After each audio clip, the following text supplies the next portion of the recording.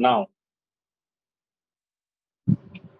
all the national rules, regulations, and the legislations we have completed almost. If anything is left, that we will complete in the end part of this particular unit. But now, for now being, we are moving ahead to the international actions for the environment. What are the international actions taken by the United Nations? So what is the United Nations? I hope you all know. United Nations is a kind of assembly for all the major countries of the world. So all the problems as well as the developments are discussed there in the United Nations. So in the very first time, Stockholm Conference was held in the year of 1972. So 26 principles and outcomes were decided under this Stockholm Conference. And this was called as the United Nations Conference on the Human Environment. This was the name of that particular conference. And slogan decided for that conference was only one earth. So all the countries can come together and take some needful actions according to the changing climate or according to the problems arising. Then in the year of that same 1972, UNEP was formed. So under the body of United Nations Environmental Program was launched in the year of 1972. This is the result of the same conference. So the headquarter of this UNEP you can find out in the Nairobi, Kenya. So that was the headquarter of the UNEP. Then in the year of 1983, one Brundtland Commission was done in which the World Commission of Environment and Development, this was the name of the commission that was developed in the year of 1983. And the place where it is developed, that is the Brundtland. That's why this is also called as Brundtland Commission. So in the year 1983, this commission was developed, and in the year 1987, they published a report, and on that report, the heading of the report was Our Common Future. So all the things are important here. You have to remember all the things here. So this was the first report, Our Common Future, in which the sustainable word was used first time. So that we have also discussed in the unit 1 as well.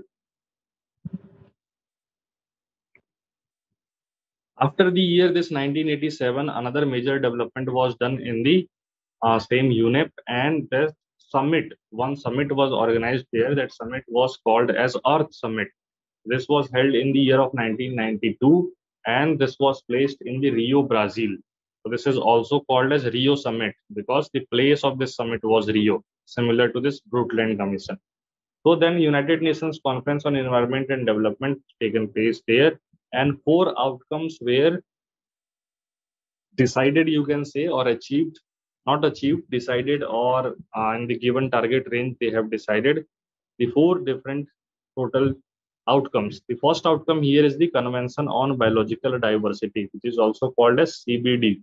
Then Convention on Combat Desertification, CCD, that is also result of this particular Earth Summit. Then Convention on Climate Change, that is the 3rd summit. And then last was the Agenda 21. So these all 4 were the outcomes of these Rio Summit. So name of all these 4 are very important. Remember them for the exam perspective.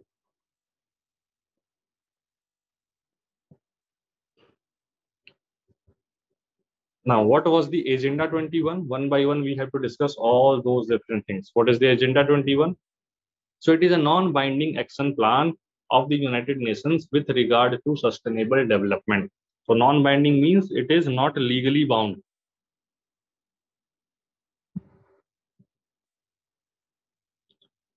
Not legally bound means all the countries of the United Nations are not required to compulsorily follow these different binding rules or action plan. So it is a kind of voluntary approach. If any country wants to follow, so they can follow. If no one wants to follow, or any country is not thinking that this particular thing is important, so that can also neglect these rules. So it is a kind of non-binding action plan. So United Nations think of these all different Agenda 21 agendas were there, and for the sustainable development of all the things of the earth. So it is a product of the Earth Summit, UN Conference on Environment and Development, that we have already seen, held in the Rio de Janeiro in the year of 1992, that was situated in Brazil. Then it is an action agenda for the United Nations, other multilateral organizations, and the individual governments around the world that can be executed at local, national, and global levels. And the 21 in the Agenda 21 refers here to the 21st century. So Agenda 21 is, why it is Agenda 21? Because this was developed in the year of 21st century. That's why the name here is the Agenda 21.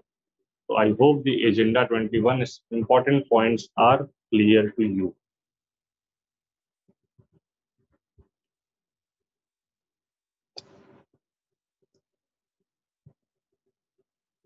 The another outcome of the Earth Summit or this Rio Summit was Convention on Climate Change, which is also called as Triple C. So UNFCCC, United Nations, the Convention on Climate Change is an acronym for the United Nations Framework on Convention on Climate Change. So UNFCCC, this was came into the force on 21st of March 1994. It has been ratified by the 197 countries. So 197 countries total agreed on sign of this particular convention on climate change and is called to have a near universal membership. The countries that have ratified the convention are called as the UNFCCC Conference of Parties, which is also called as COP, COP. So COP was what? COP are the countries which have participated in this UNFCCC program or CCC program, United Nations Framework Convention on the Climate Change. So what they have decided in this particular convention that every year we will have a meeting. Meeting of what? Meeting of all the conference of parties who have ratified or accepted these changes of the Convention on Climate Change. So the very first time in the year of 1995, the very next year of the 1994, the first COP was held in the Berlin, Germany, and the COP 8 was held in the New Delhi in the year of 2002. So every year they will find some city, and every year the conference of the parties taking place in these particular countries. So after that we have COP number 26 that was held in the Glasgow, very recent COP you can say. Then after that UK COP 27 was originally accepted to take place in November 2021 but was moved to year 2022. So maybe in upcoming November the COP 27 will take place. Rescheduling of the COP 26 which was not held in the last year from 2020 to 2021.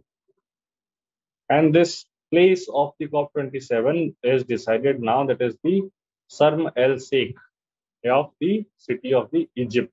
So here the conference of parties meeting will take place. Then we have the CMP. CMP is what? CMP is the conference meeting of parties.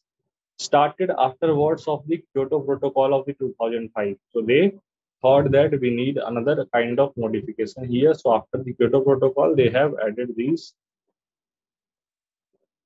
or started these CMP, conference meeting of the parties. Then what is the read here is the reduction emission from deforestation and forest degradation. So in COP 13 Bali, so Bali is a rich biodiversity country. It is having huge amount of greenery as well. So here in COP 13, the Bali Indonesia 2007 bulk action plan and READ implemented in that particular area.